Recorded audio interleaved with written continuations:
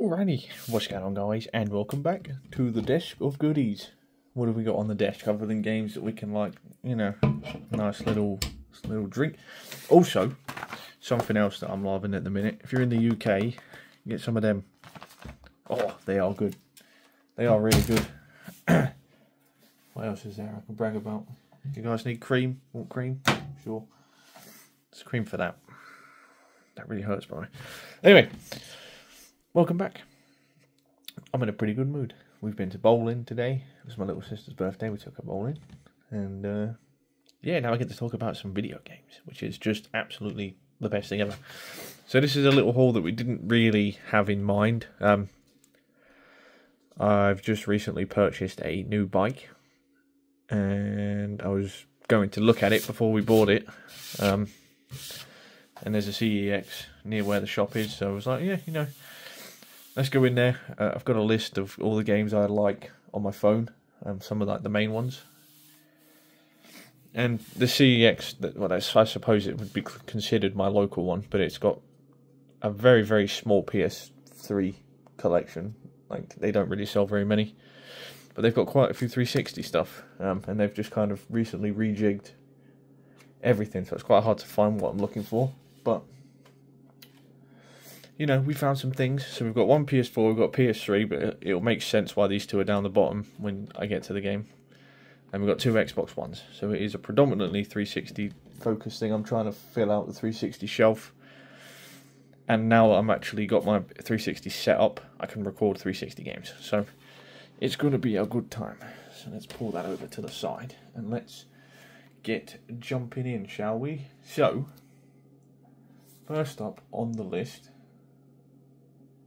making sure that was actually the right one then, is Middle-earth Shadow of Mordor.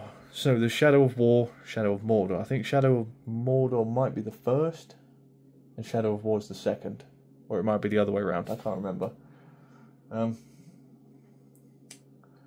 So I needed this on the PlayStation, but that means I now have both on the PlayStation and both on the free Xbox One. So annoyingly, it is a reprinted cover, but to be honest, I don't really bother. Yeah, whatever. Just the game, nothing else. This is a game I keep getting, and every time we've you know spoken about it, I keep saying I want to play it, and I just never do. So yeah, that's my bad. That's my fault. Yeah, I've just got so much shit to play at the minute. It's ridiculous. My PC's churning in the background. You could probably hear that. So we've got 4 out of 5s, 4.5s. out of 5, 10 out of 10, 9.3 out of 10, 9 out of 10. Yeah, I don't think we can hold any stock in review-based things because they're all full of shit. But unleash the power of the Wraith. Bend Mordor to your will, an epic tale of revenge and redemption. So I'm not sure if that is 1 or 2, I can't remember. But we need to play it. I need to play it. I'm slacking. I need to get onto that. I will get there at some point. Right, next up, we've got COD Ghosts on the Xbox One. Bit pricey, didn't really want to pay this much, I'll be honest with you, but I bought this for achievements. We have recently beat Ghosts on the main channel, on this channel. And something I think would be quite fun to do is to go back through, play all the games again on the second channel for the achievements, or the trophies, or whatever. I'm kind of doing Xbox-based stuff because a lot of the PS stuff I've already got, so like the trophies and stuff like that, I've already beat most of the games on the PlayStation, with me predominantly being a PS4 player. So one thing I do want to do is go back through on the Xbox. I want to beat it on the Xbox One version, and I want to beat the 360 version for the achievements. I'm having quite a lot of fun grinding achievements at the moment. But, you know, generally, and I'm not just saying this to be like different or whatever, I actually quite enjoyed the Ghost campaign. I didn't think it was fantastic, but it was pretty good. It wasn't awful. And we've also just recently beat Advanced Warfare, and that one, I think, was pretty bad. So, you know, you take that for what you will. But Ghosts, I actually quite enjoyed it. I really did. We've got the new dog models. Best-selling first-person action franchise of all time. So yeah, we've still got like Extinction and stuff like that to play through and finish. But I did enjoy Ghosts. I really did. I thought it was a pretty good game. Right, next up we have Metal Gear 5. Metal Gear Solid 5, The Phantom Pain. So I have all of the Metal Gear games on the PlayStation. I don't have them on the Xbox. So I actually never finished this on the PlayStation. Don't know why. It was cool. It was interesting. I spent money on the female skin where she has her boobs out, of course. Played through the campaign quite a bit. I just never finished it, and it's kind of an awkward one to do because getting this kind of stuff monetized is a bit of a pain in the arse because it's a bit funky. Sorry about the cuts. I've got raid going in the background and I need to finish my missions. So yeah, I never finished it, and obviously I don't own any Metal Gear game on the Xbox.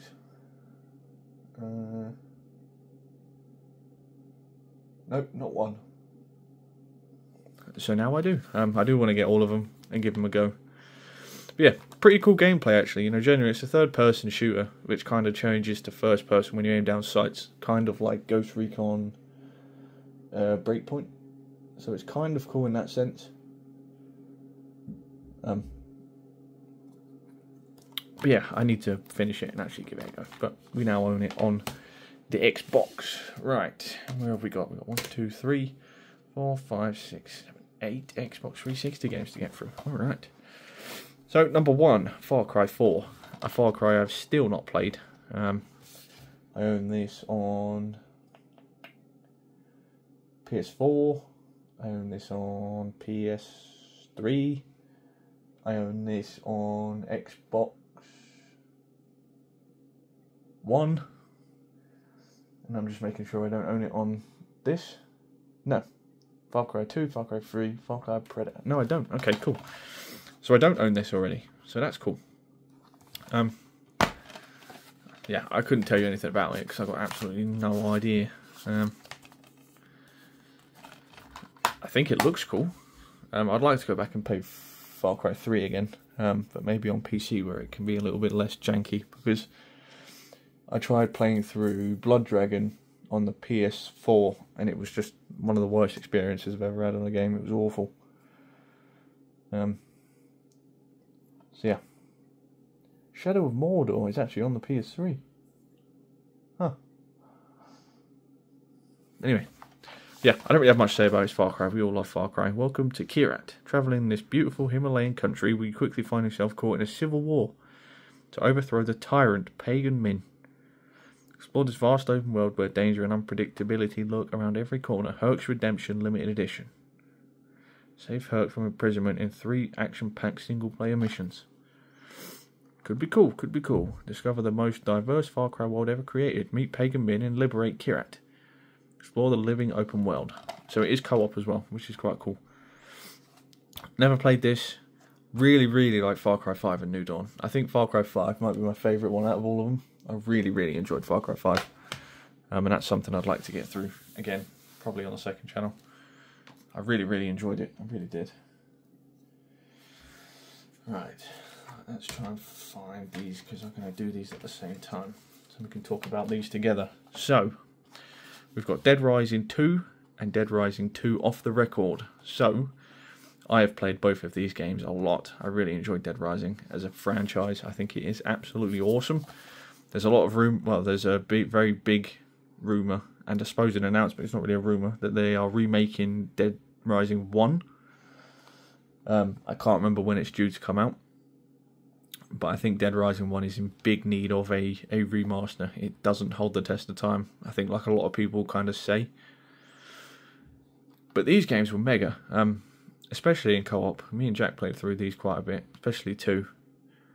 And I think 2 holds up pretty well nowadays, but the first one doesn't. So yeah, it is on. That's got a classics. Oh yeah, it's classics. Okay. Take what you will from that. I don't actually own any Xbox 360 classics until now. So I do. I own Saints Row. Okay, cool. Well, whatever.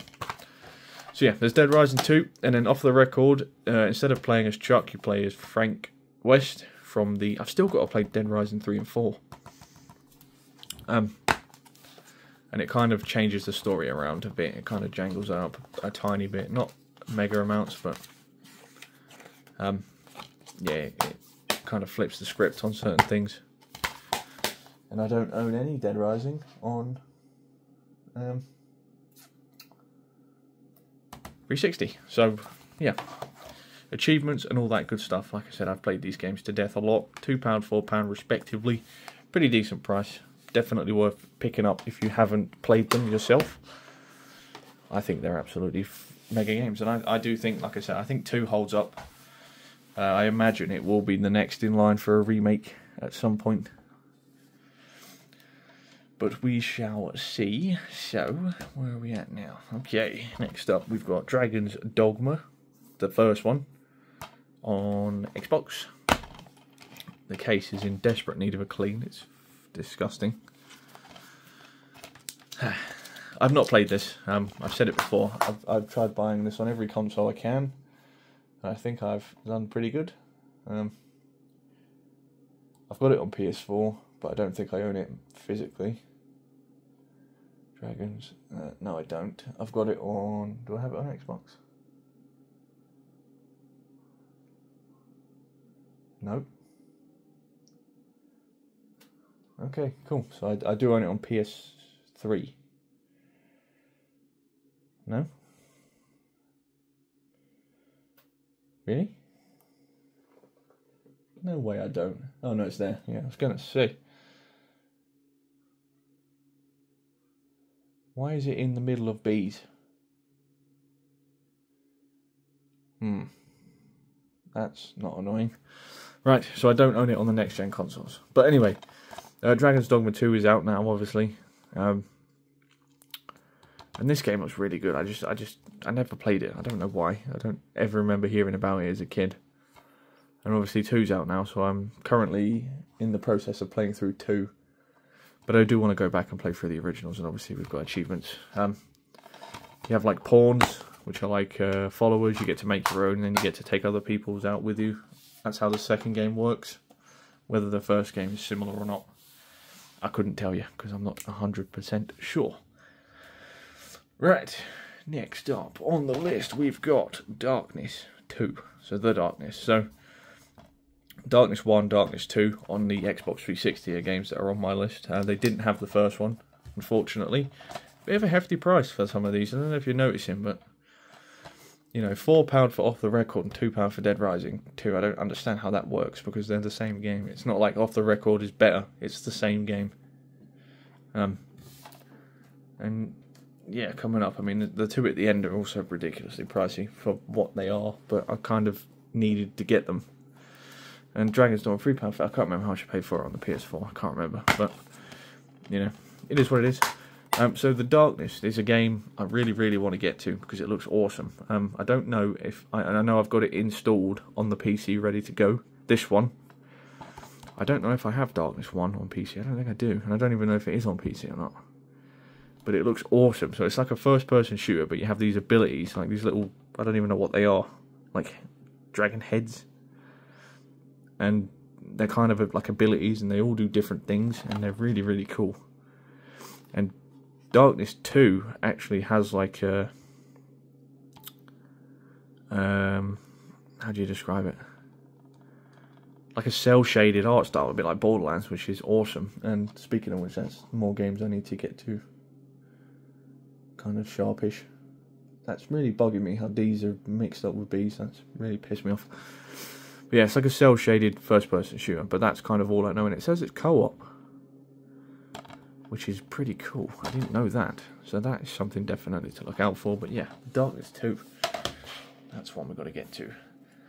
Right, I'm going to talk about this one very briefly because I know nothing about this game, but we've got Randy Couture and Fedor Emelianenko on the front, which is kind of cool. So I'm a big UFC guy.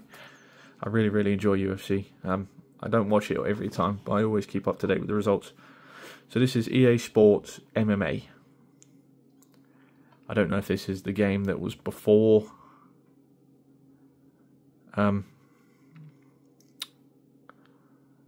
like UFC 2, 3, 4. I don't actually own any of the older UFC games. on anything. I own UFC 2009 Undisputed on PS3, and that's it. I don't physically own any of the UFC games on anything, so cool. Whether, I don't know if I'll ever actually make videos on it or not, but it'll be one that I'll definitely play in the background. Post hype videos for your create fire. Definitive MMA experience, multiple disciplines, rules, ring styles, locations, and fighters from the global sport. So yeah, I'm not going to spend too much time talking about it. Like I said, I don't really play UFC games on the channel, so that's that. Right, we got Lego Star Wars, the original trilogy. So I didn't even know this was a thing. On the third gen, I don't even know what you class them as, but like the PS3, 360 era. Yeah, that's upside down. That's Jesus. That's thick as fuck. Oh, and it's coloured. Wow. So yeah, me and Caitlin are currently playing through the complete saga, and it wasn't until I was shopping on some of the websites that I kind of looked and I was like, oh shit, the original trilogy. I know I have the original trilogy on PS2, but I didn't realise they did it on, like I said, on this, so I'm doing this for the achievements more than anything. But yeah, like I said, we are playing through this at the moment. We've got this to do. Then there's Force Awakens that we've got to do. Then there's the Skywalker saga that we've got to do. Then we've got to go back and play through some of the original ones. And then obviously we've got to do this now. So yeah, that's all second channel stuff. Yeah, Lego games are for the second channel. I don't post them on the main channel. And it's Star Wars, and copyright is a right ball ache. Every single one of them has copyright written on it, just for the music. So that's why I don't do it on the main channel. Right, and lastly, like I said, these two are going to go together and it's going to make sense. So we've got The Walking Dead Survival Instinct on the 360 and the PS3. I love The Walking Dead. I'm a massive fan. I really, really enjoyed the series up to a point where they kind of ruined it for me. I think killing Glenn off is what killed it for me. I don't think I watched a single episode after that. And yeah, watching where the show's gone, it's kind of depressing, to be honest, because it is quite a shame how they're kind of doing spin-offs now, and Daryl Dixon's in France and Rick and Michonne are somewhere else, and yeah, it's whatever. But for a time, I really enjoyed it, and I really enjoyed playing the Road to Survival games. And Walking Dead hasn't really made a game that's like really good. Like a State of Decay style Walking Dead game would be awesome, you know, with some of the characters and some of the locations, but they just don't. It's a shame. It is a shame.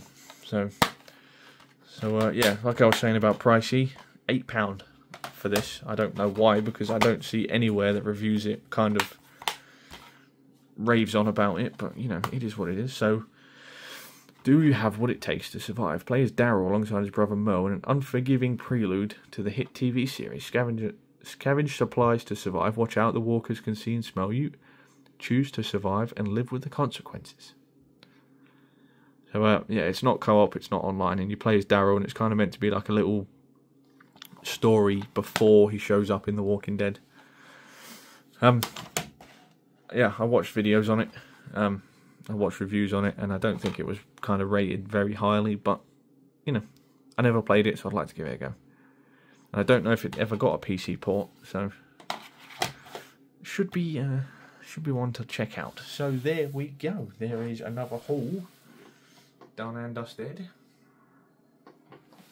Mega. So yeah, what do we normally do now? Let's try and do it like this, because this makes it a bit easier, to be honest. I should have done it instead of picking it up. That cover doesn't close. That's so annoying. Right, let's do it like this, shall we? Actually, let's do it like this.